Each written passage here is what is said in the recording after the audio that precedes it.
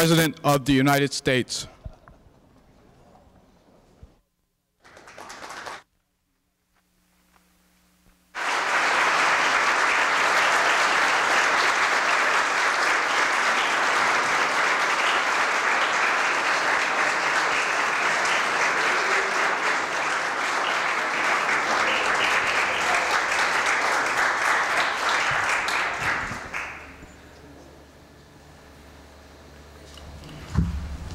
Please be seated.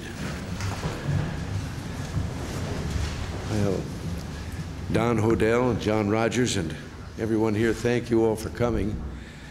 You know, when they told me that today's event was the Presidential Historic Preservation Awards, I said, oh no, not another occasion to honor me.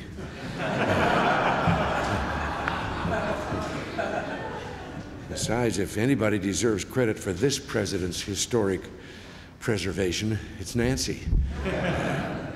But then I was delighted to learn that I got to give the awards, not receive them. And it's more fun that way anyway. We're here to honor those of you who honor us with your respect for our past and concern for our future. And the future of our civilization, the historian Lewis Mumford once wrote, depends upon our ability to select and control our heritage from the past, to alter our present attitudes and habits, and to project fresh forms into which our energies may be freely poured. Well, today we're here to honor all of you who have intertwined our hopes for the future of our civilization with a deep respect for the glories of our heritage. In 1966, the National Historic Preservation Act became this nation's primary historic preservation legislation. One of the Act's main goals is to encourage all levels of government, as well as all private organizations and individuals, to give their highest support to those who undertake preservation with private means. The projects and programs we're recognizing today reflect many forms of these independent endeavors. They're corporate-sponsored projects, programs featuring extensive cooperation between businesses and nonprofit organizations, and overall a high level of independent initiative. Over the past 20 years, private enterprise has shown an increasing awareness of the advantages in preservation.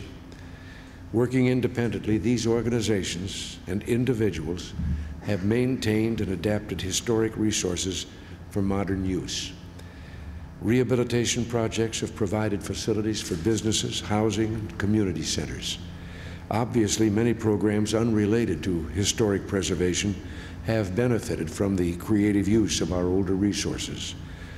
In an earlier time, many thought that preservation work was expensive, time-consuming, and limited in its outcome. We have evidence in this room to prove that notion false. In fact, well-informed, planned, and coordinated enterprises prove that you can show cost-effective results and generate social and economic benefits beyond the original scope of the project. The renovation of one building can inspire similar undertakings in the surrounding area and result in overall neighborhood improvement.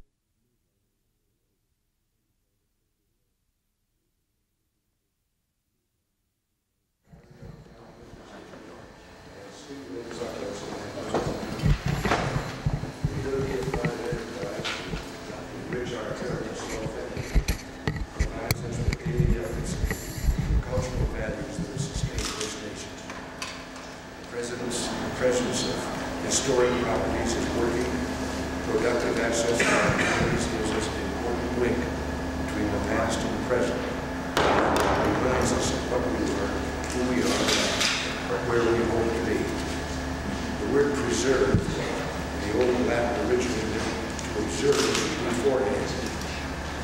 What could be an opportunity to our guests that wanted those people who were foresighted enough to see that our national ethic is actually a conservative ethic in the most literal sense. We can learn to observe beforehand that our history and our culture are of great value in giving us our sense of identity as Americans.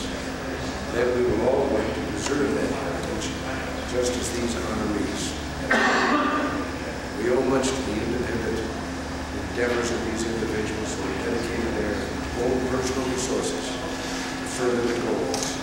Their work stands as inspiration for all of us. And now, for the fun part, let me ask you something. When that light went out, let's go out there. For a minute there, maybe I was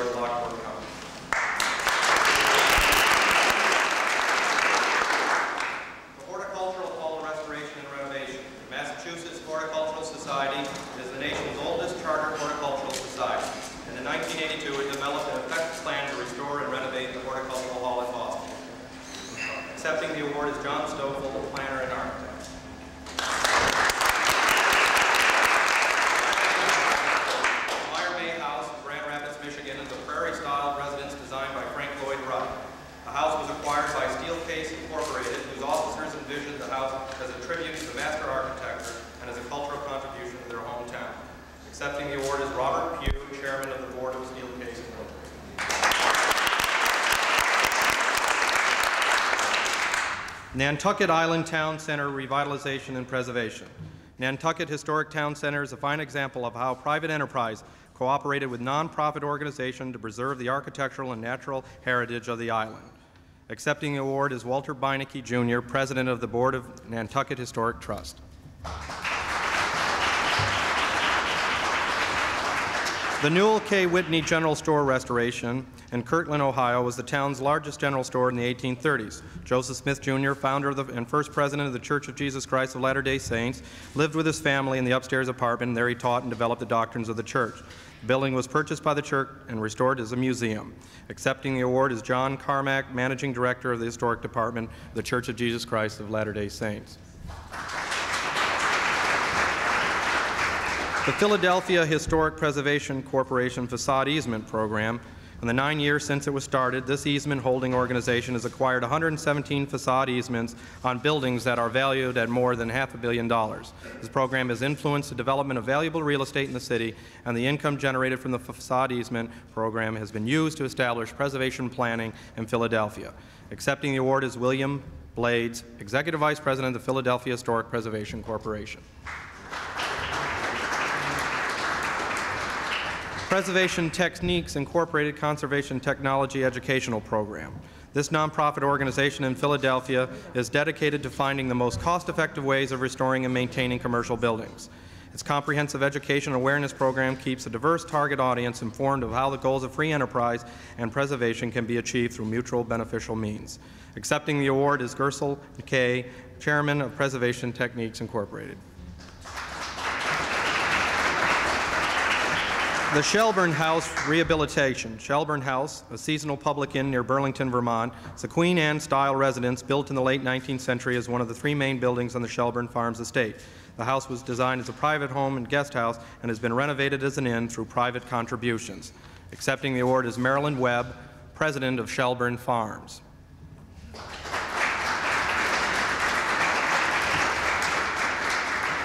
Our final recipient is Technology and Conservation Magazine. This magazine was created because the organizers recognized the need for a periodical to provide easily accessible information on technological developments in the science and engineering fields that could be applied to historic preservation. This privately funded magazine, published in Boston, focuses on technical aspects of conservation and preservation. Accepting the award is Susan Schur, publisher and editor of Technology and Conservation.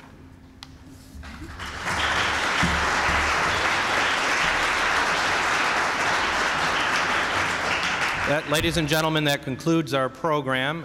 A final round of applause, if you will, for all the recipients. Thank you very much, Mr. President.